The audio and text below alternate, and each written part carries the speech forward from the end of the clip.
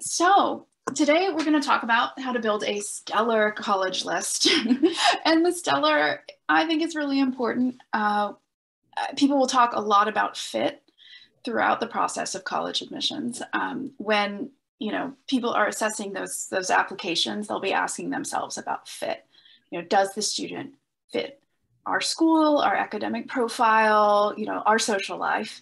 And often the questions students will have to answer in their essays are regarding fit for some of the schools. They'll have to write about why they think they're a good fit.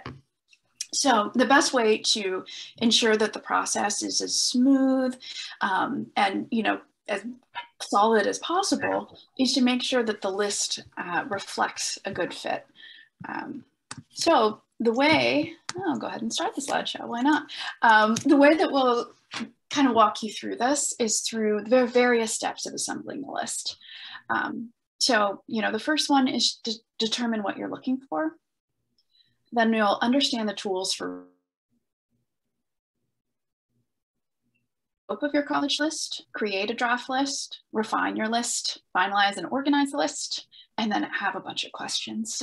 We're not going to get all of these things done in the session, but I'm going to tell you how to do them. And then we should have plenty of time for your questions. So the first thing that this process should really begin with is some deep reflection on what a student and the parents want to get out of the college experience. College is one of those times where almost everybody comes to this process with preconceived notions about what college is all about, what college was when, a parent or a family member went to it. And it's an opportunity for people to really pause and think, do they understand what they want to get out of college? Do they understand what college is like for students these days? All of those things. So really, if the college search process begins with a good dose of reflection, that's really a great place to start. So, before a student might have, their list picked out or have favorites or anything like that, it's totally a good idea to just sit down and think a little more abstractly about those questions. And since abstract is hard, Signet has this really great guide. We call it the Personal College Inventory that helps you think about this. So I'll preview this for you, and then you'll get this, as Sheila said, in an email afterwards.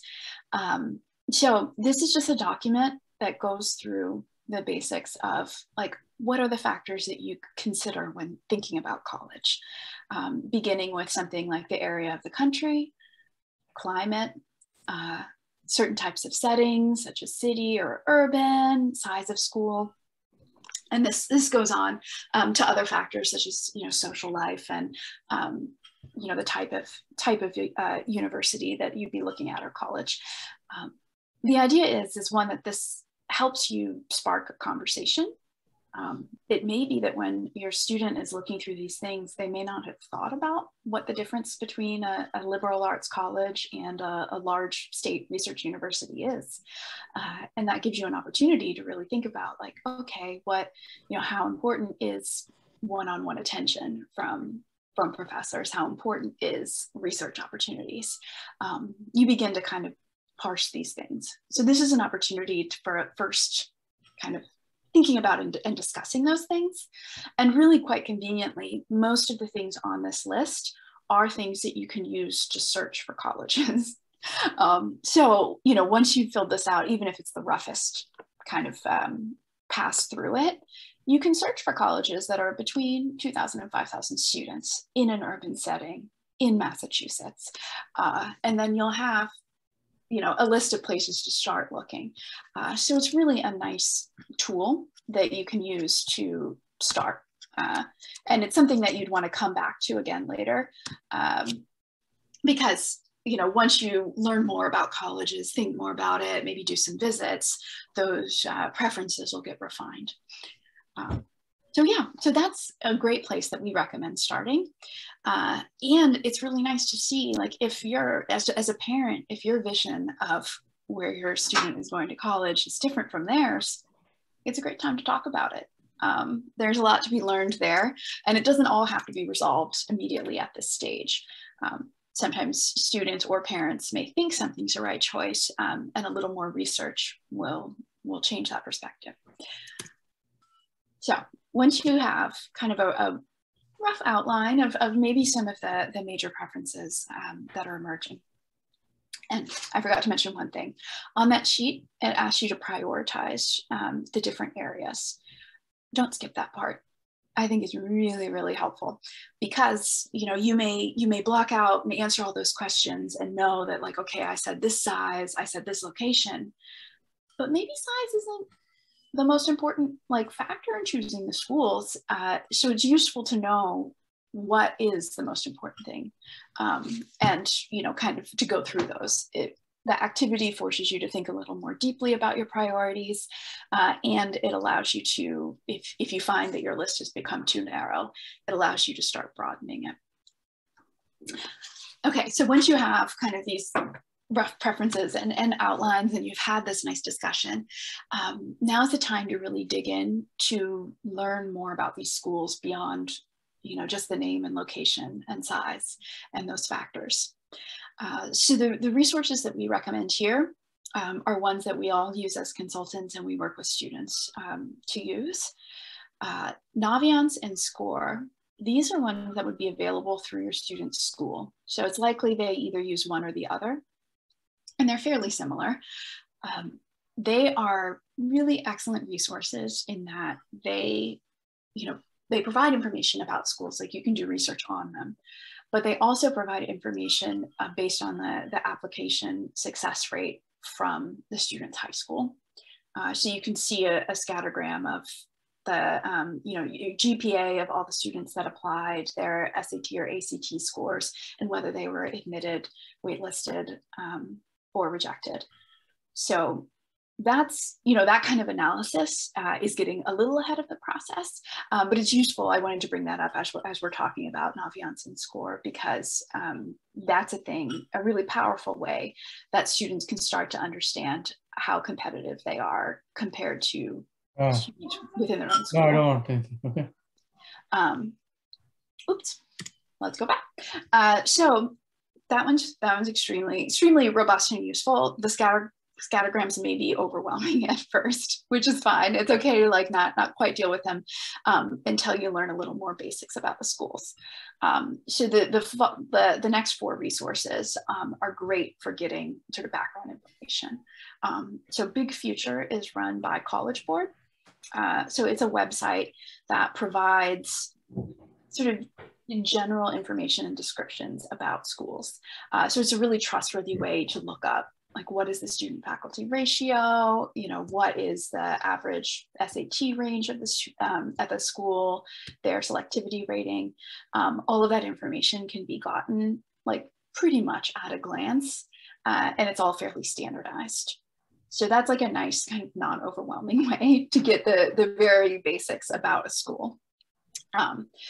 Other sites such as Niche and collegeresults.org, Niche will say, offers reviews as well. So you have the opportunity to hear from students, their perspectives of what's going on at the schools and what they say about it. So that offers another layer of information that can be really helpful as you're narrowing down schools. Collegeresults.org provides a really robust search feature that you can look for specific majors, really fine tune it. So, if your student is interested in something like robotics and you're like, that school has got to have a robotics program, well then you'll find a way to search, all the schools that offer that as a major within certain other specifications. And the FIS guide is, it offers kind of a general through vision and perspective of the colleges you're looking at, and students have found that to be fairly accessible as well. So at this stage, it's not necessarily about finding the exact right college. These resources are useful in giving you kind of an overall picture, and it's not going to be as detailed as when you start really doing your research and digging into the schools, and that involves extensively looking through their website, maybe going on a visit if it's one of the top schools or is conveniently located. All of that can come later. these ones are quite useful in this exploratory phase of researching. And as you research, part of what you're doing in this process is learning more about preferences, right? Like listening to your students and seeing it's like, oh, what really interests them about these schools that they're looking at, what's important to them, what don't they like. You know, that's as important as like finding the perfect school, which you're probably not going to find immediately through this process. This is about refining what you're looking for. Hey, Rekha, all cycle to go cycle. Sorry, can I ask everyone to mute themselves? That would be helpful for us. Okay. Thank you. Yes, thank you. Okay, so after you've done that sort of that process and looked through, you know, started making like a broad list. Now it's time to really take a stab at the list. So as you've looked at these things, it's a good time to circle back to that personal college inventory sheet that I showed you. See if anything's changed.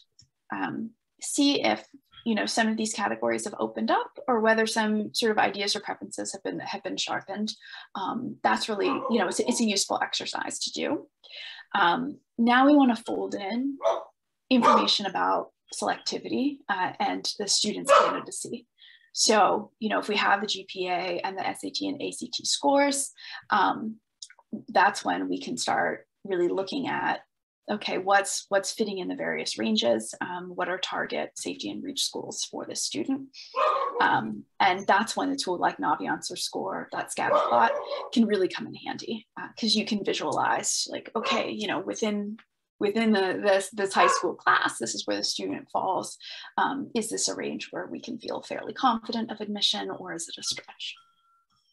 So I'll show you this chart that you'll also receive via email that gives you a fairly rough estimate of selectivity for schools.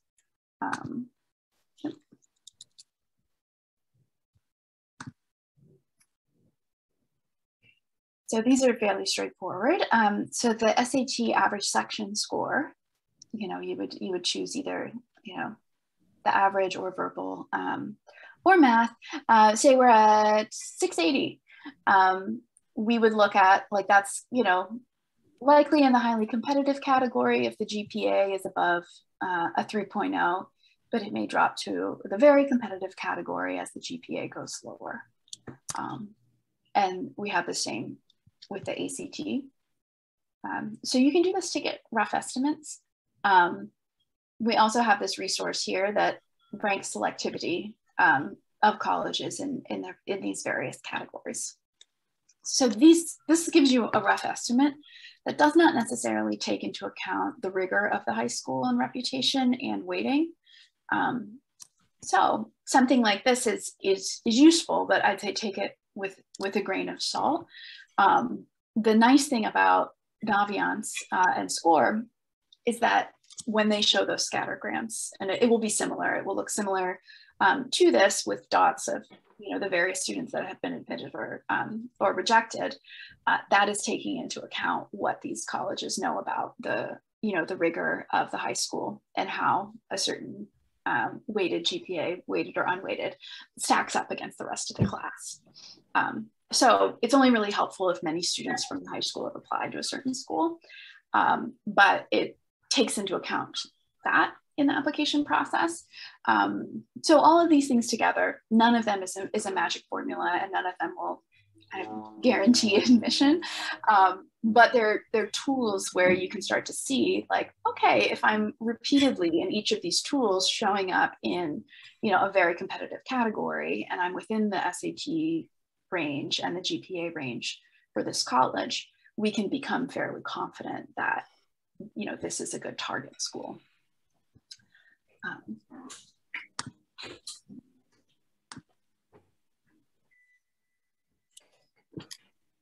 Okay. Here's your dog burger. So the next, we advise using your preferences and selectivity information to start searching for specific schools.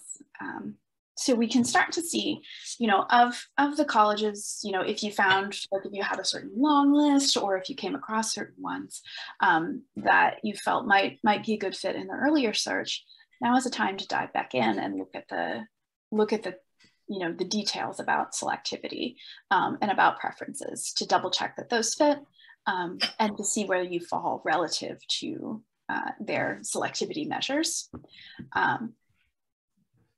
And so then I'm going to show you the spreadsheet, which is very robust, but this is an excellent tool as we start.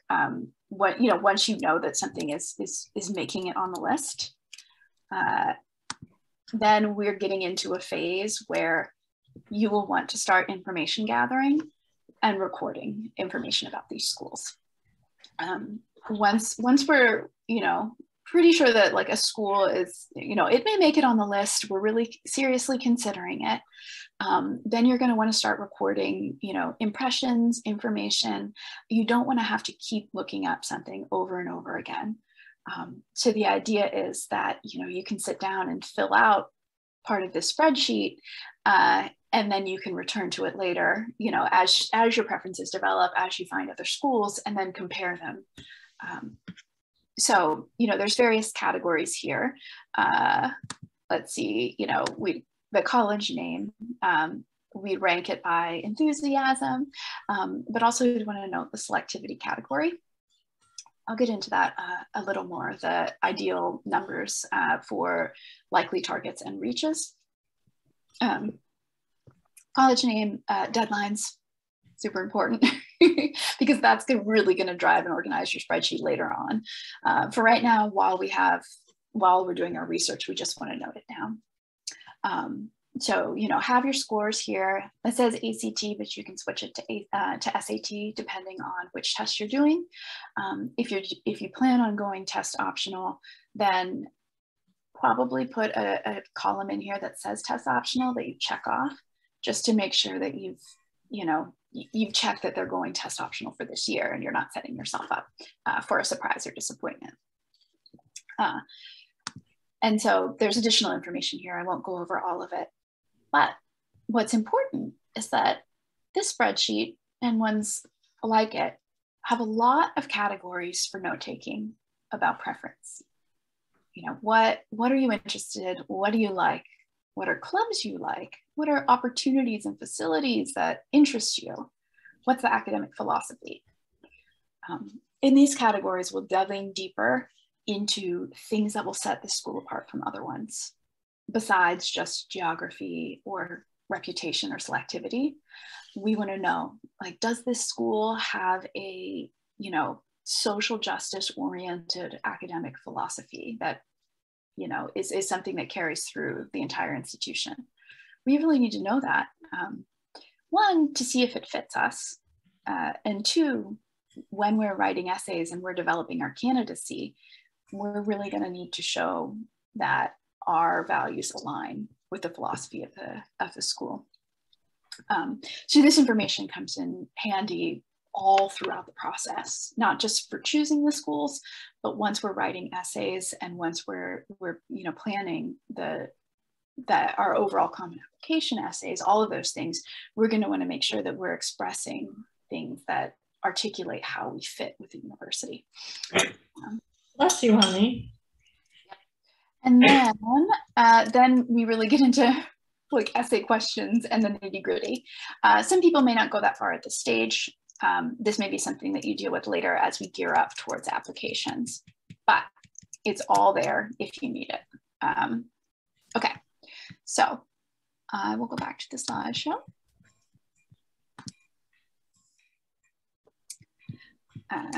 And please, when you decide to take a school off your list, you probably want to keep the notes.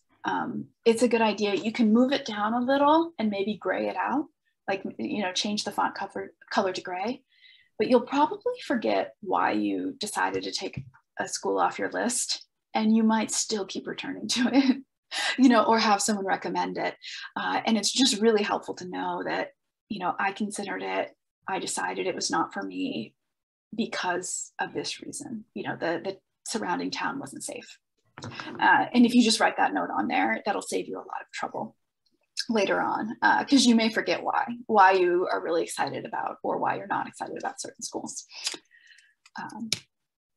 Great. And we'd be remiss if we didn't talk about COVID because it's a thing, and it's something that has affected every aspect of admissions. You know, one of the more glaring ones is the test optional policy that many schools have taken on temporarily. Some of them have gone test blind. It's really important, and it can be a great opportunity for some students as well, but it doesn't mean that standardized tests are completely going away or that they're gone. In many cases, if you can perform competitively on the standardized tests, it's definitely in your advantage to do so, unless you're exclusively looking at test blind schools like the UC system.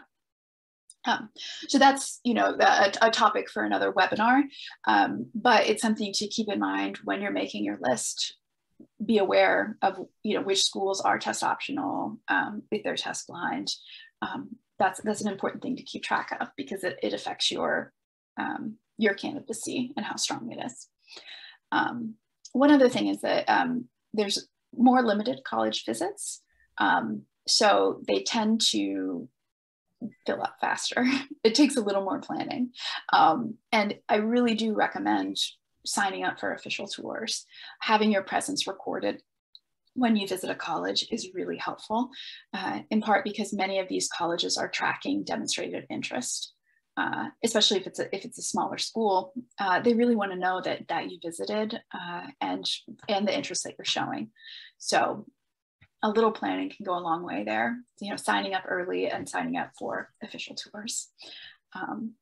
And if you can't visit, that's fine as well. You can use online tools to look at key buildings or features. You can do a lot of information via You can get a lot of information via the web as well.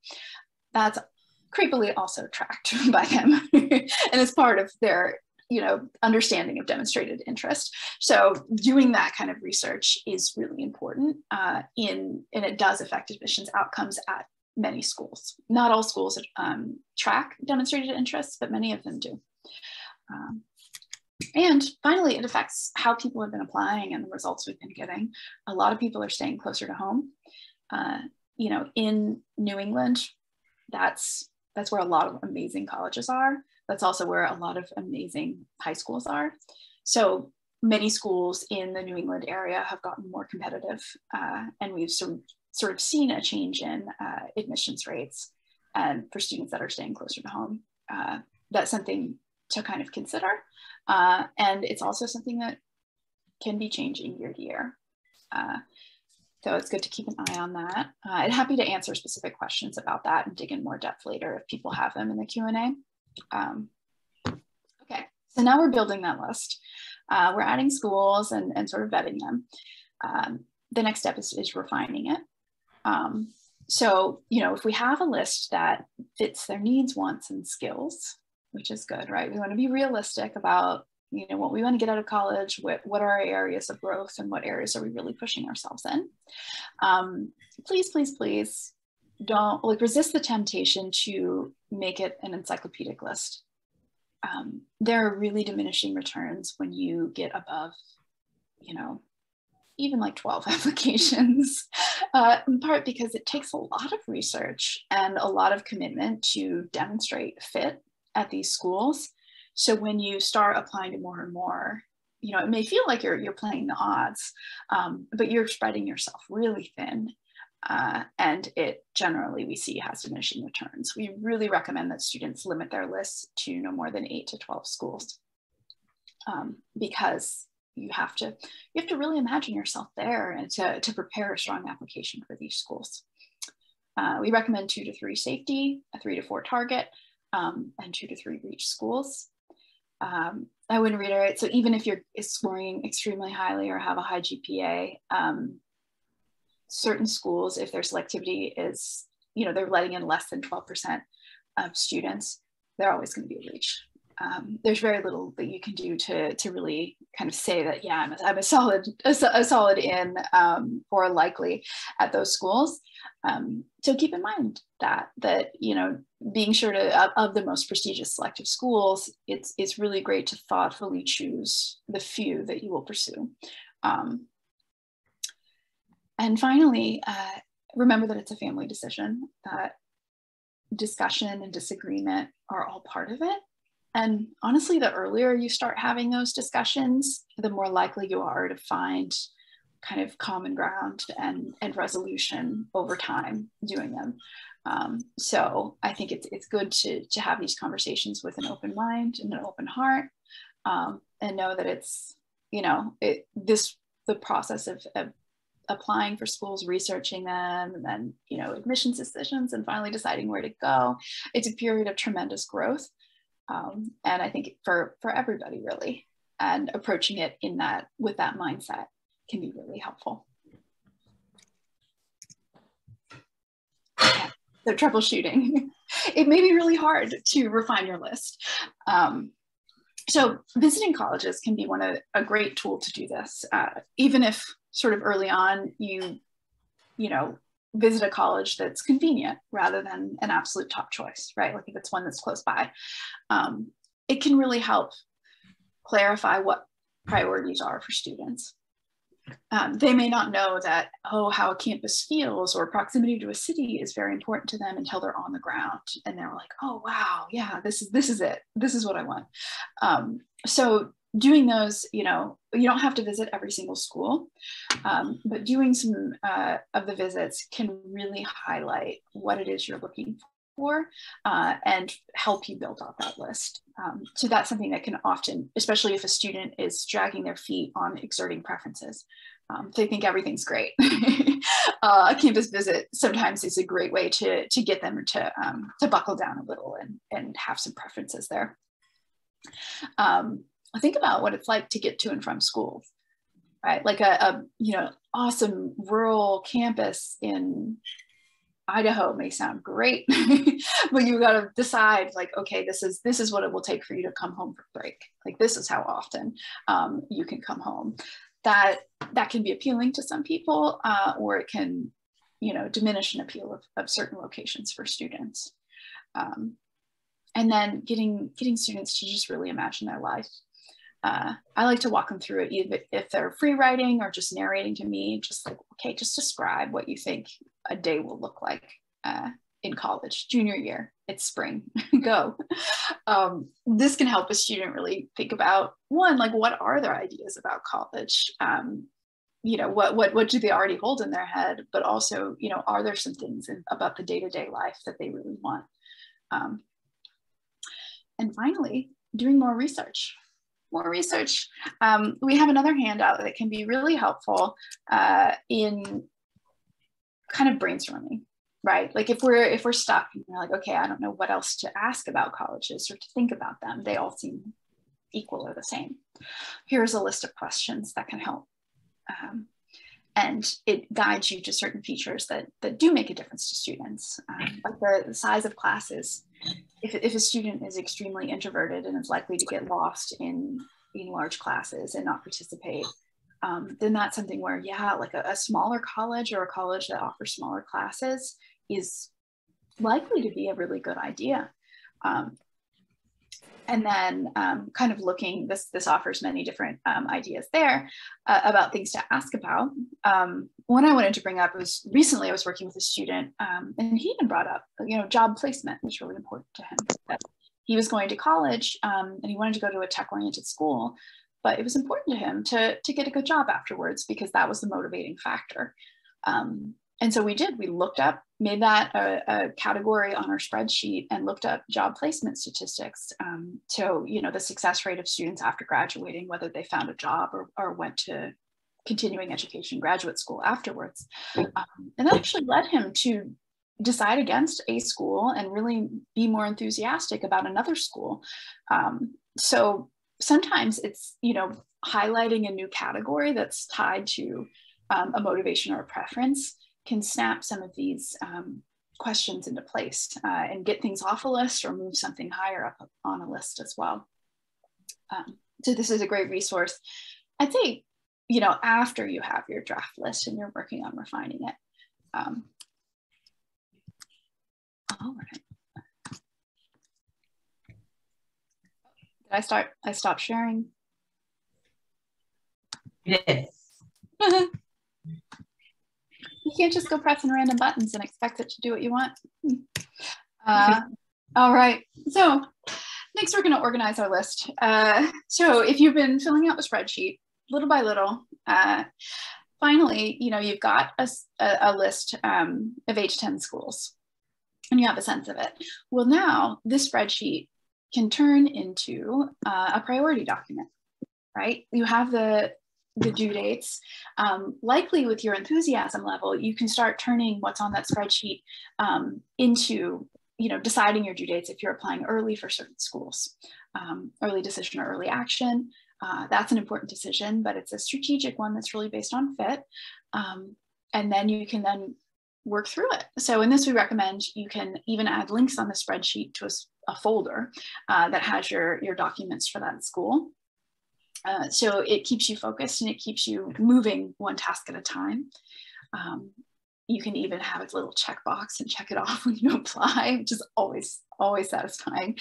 But these kind of things, you know, you don't have to reinvent the wheel to keep track of the applications once you start applying and getting into application mode.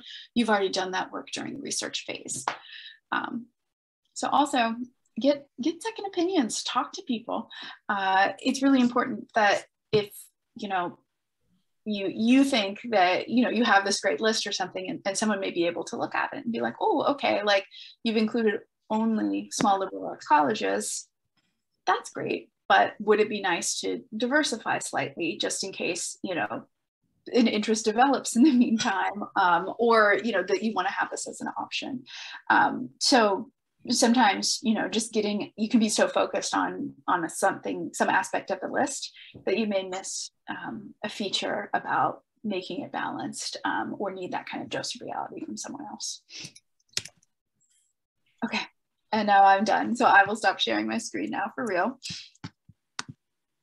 Thank you, Holly. That was really great. I'm sure there are plenty of questions because this is a very nuanced topic, and you did it in 40 minutes or less, actually. So I'm sure there are things that people want to hear a little bit more detail about. Was that a question? No. Might have just been somebody chatting to a family member.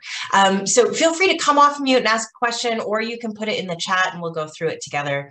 And then, of course, I'll make sure I'll put our emails in the chat as well, so that in case you want to email us a question or set up another time to talk, you can do that as well. So give me mine, signeteducation.com, and then Holly is Holly at signeteducation.com. But let's hear your questions.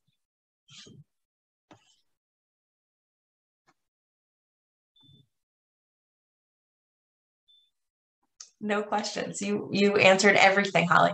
I have a number of questions, so I'll just start and maybe someone will jump in here. I think a lot of people are really worried. I'm going to try not to stump you, Holly, as well. A lot of people, not that you can be stumped, but a lot of people are really worried for a number of reasons about sending their kids off to college. Now, one is, you know, education has been so, let's just say, shaky for the last 2 years.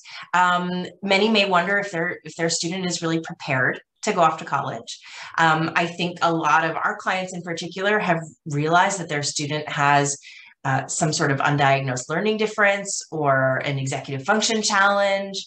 And then sending them off to college means that they're independent and on their own. And how do we make sure they're going to be okay? Do you have any advice for considering colleges or building a college list with those sorts of concerns in mind? Mm-hmm. Yeah, I think that in considering fit and academic fit, often people look at it in the terms of selectivity, right? Like, do my grades and scores measure up? Am I good enough for them? But I think especially in terms, if a student has, you know, a need for accommodations or additional support from universities or colleges, it's really important to ask if they measure up to your standards. Many schools will invest a ton in student accessibility services, in making sure that students have, resources available. And even beyond student accessibility services that you might need an accommodation for, they may have very robust learning centers, mentorship programs, writing centers, things like that, many of them award-winning. So finding that information, it can be a little hard on websites because all the colleges and universities are selling themselves on their websites. They have a team designed to make themselves look, as good as possible. So often places to go for that kind of information are, external sites that would have reviews, like Niche. You can go to YouTube. There's like student reviews and things like that about these sites. And that's something to rank in a very important feature of choosing colleges, if you think that your student might need or benefit from additional support at those schools. Because we work, and I love working with college students, because I think there's a tremendous time of growth and independence. But one of the things I always work with them on when I'm coaching them is, have you tried to take advantage of, the TAs that are there, just sitting there waiting to tutor you, the writing center that, they're there just waiting for you to come in with your papers to work with you. But some schools are better than others about what they offer, and how easy it is to get to it, right? If it's a giant school with 80,000 people and there's just one learning center that's across campus, that may not be as accessible or beneficial as a smaller school that might have one that's in walking distance of a dorm. Thank you. That's very, very helpful. Other questions? We can get into specifics too. If you want to say, I have this kind of kid, what kind of colleges should we look at? We're happy to talk through it right now. We've got 15 more minutes, so please use this time. Hi, I'm Sherry. I am wondering about extracurricular activities. Would be one question, and my other would be, my son goes to a school where they don't do is it Naviance or?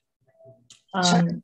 Yeah, they don't have that at his school. They do college prep in the school, but I'm wondering, are there websites like that available if you're not in a public school? And also just the extracurricular question. Thank you. Holly, I'll let you take it. Yeah. So in terms of extracurricular, do you mean how, like, looking at extracurriculars at a school to see if those match, or kind of preparing for the application? Like, yeah. Yeah.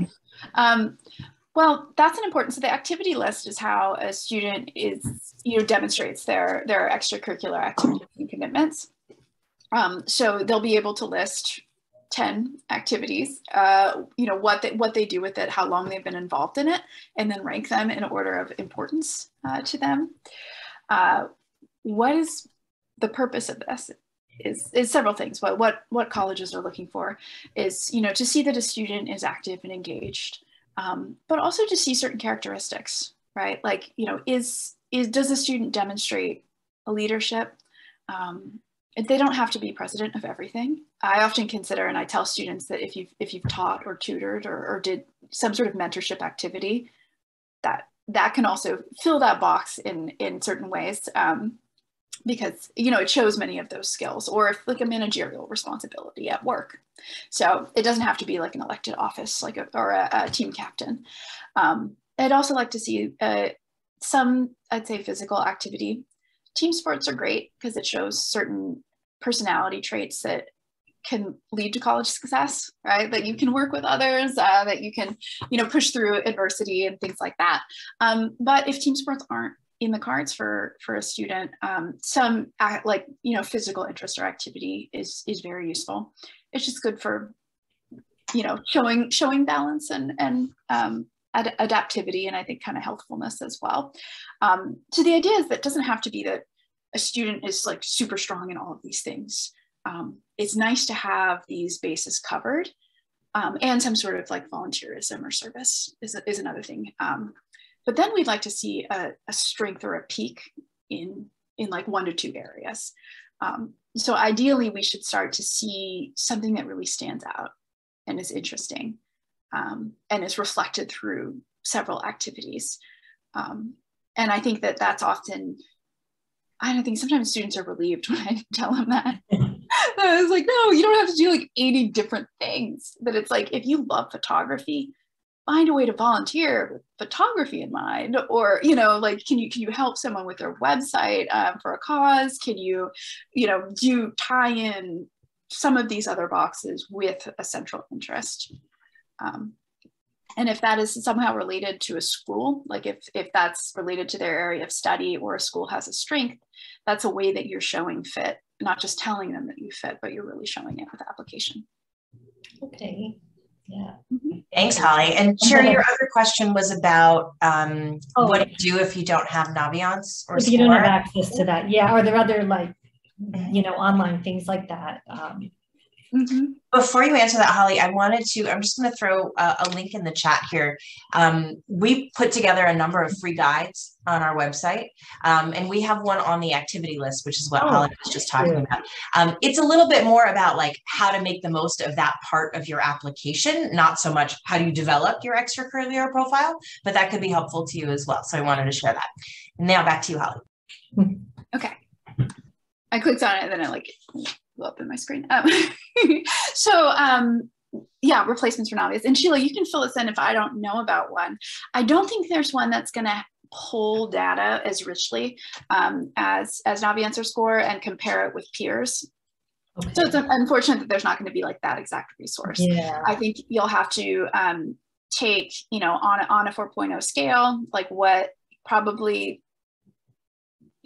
it's kind of hard, but probably like the unweighted might be easier, and look at some of the charts that we included in this.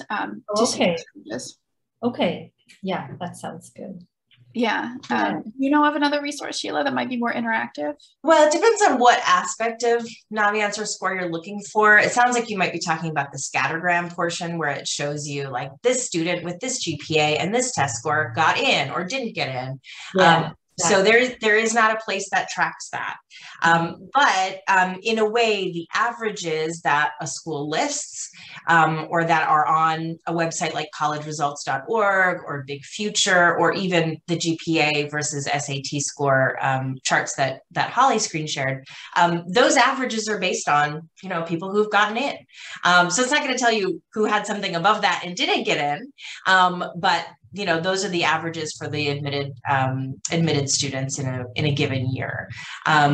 So that can be helpful. Yeah. There are, just so you're all aware, there are websites out there that will claim to chance you and like tell you your probability of acceptance. Those are based on that kind of publicly available data. But I'm always very hesitant when a student tells me, oh, I have a 93% chance of getting into, you know, Brown or whatever it is based on this website that doesn't even know me. And so, you know, take those with a big grain of salt. Those things are a little bit sketchy. Thank you. Yeah, you're welcome. We had a question from Gina. Any special advice for how to choose the early decision school? It's a great question.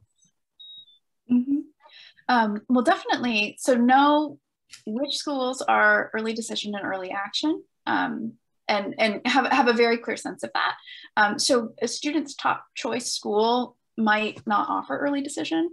And so, you know, you want to make sure that you're clear on that, because with the early decision, with a binding application, you'd want to make sure that that's the top school that a student would go to if admitted.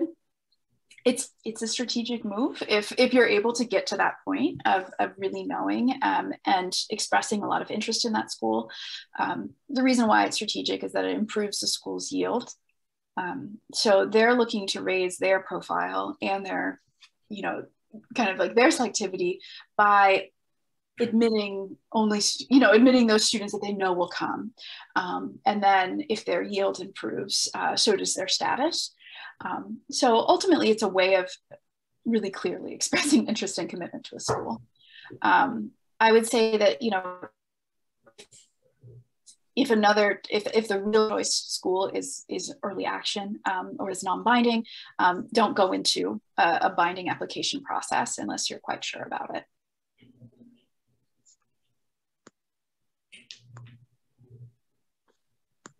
I'll color that with an example while we're waiting for a next question. One of my students this last year really loves the city of Chicago, highly qualified student, and, also very humble and very sweet, and was very interested in both the University of Chicago and Northwestern, and I'm forgetting the third school, another school in that area. And he was sort of like, I'd be happy to go to any of them. So I'm not going to early decision to any of these schools. I'm just going to early action and we'll see what happens. Or I think one of them he could do early action and the other ones he couldn't. And he kind of danced around this for a little while. And then finally I talked to his parents who were like, listen, he really wants to go to University of Chicago. He's just nervous that he won't get in. And so he doesn't want to put himself out there. And what I counseled them to do was, you got to put yourself out there. If you are that sure that that is the right school for you, and, he worked with me and I felt confident that it was a good fit for him as well. As did his high school college counselor. And you have all your materials ready, and, they are the strongest they're going to be by that November 1st deadline, which is another key factor in early applications. You've got to get them done early. If all those pieces fall in line, then there is no reason you shouldn't do it, because early action and early decision do have higher acceptance rates than regular decision. And you want to, stay aware that sometimes that increase or perceived increase in acceptance rates comes from, the school letting in their recruited athletes or legacy students or children of big donors. That tends to happen in the early rounds. So it's going to pump up the application or the acceptance rate. But it also does really demonstrate that interest. And helps the student just get some peace of mind. And, thankfully my student was accepted early decision to Chicago. And that is where he's heading next year. And, we're all so proud of him, but he almost didn't do it because he was nervous about really putting himself out there. So I say go for it. When students work at Signet, work with Signet on their admissions, we always encourage at least one early application, whether that's early action or early decision, because it does improve your chances. And it's also an earlier deadline to get them, really pushing to get things done sooner, so we're not dragging our feet. So I hope that's helpful, Gina. And I just love to reiterate the point of being bashful. Or being the fear of rejection can really get in the way of a lot of students. So you want to have a balanced list. That's important, right? Understand kind of where you stand, but don't be shy about expressing interest, about really loving a top choice school. Yeah, it does make it harder to, if it doesn't work out and you get rejected, but that's the way that you give it your best shot, is by really wanting to go there and telling them. Mm-hmm. Yeah. So we probably have time for one more question. Anybody got anything?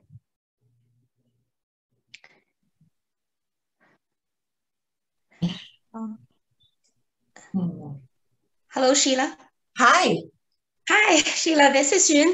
I'm sorry I joined late, so I missed most of the presentation. That's all right. So if this has been already covered, please forgive me. And my question is about choosing safe schools. Nowadays, I heard because everybody's applying for so many schools, and for schools to protect their yield, safe schools are not safe anymore. They will just take a look at to say, you're not going to come here, so I'm not going to accept you. So how do we deal with situations like this? That's an excellent question, Yun, and one we did not go into detail. So I'm going to let Holly answer that now. I think one of the key things is really expressing interest in, these safety schools. And that starts by finding ones that a student actually really wants to go to.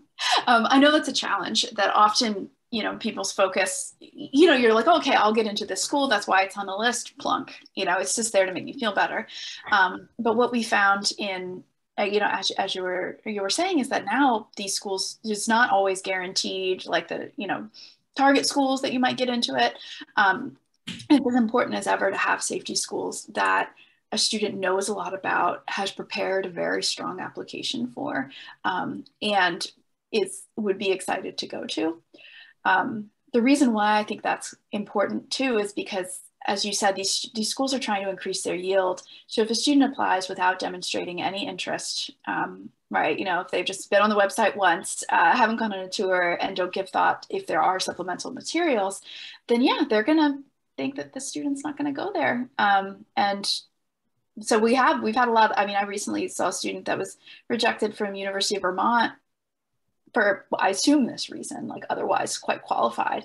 And it likely was because that there wasn't strong interest expressed in that.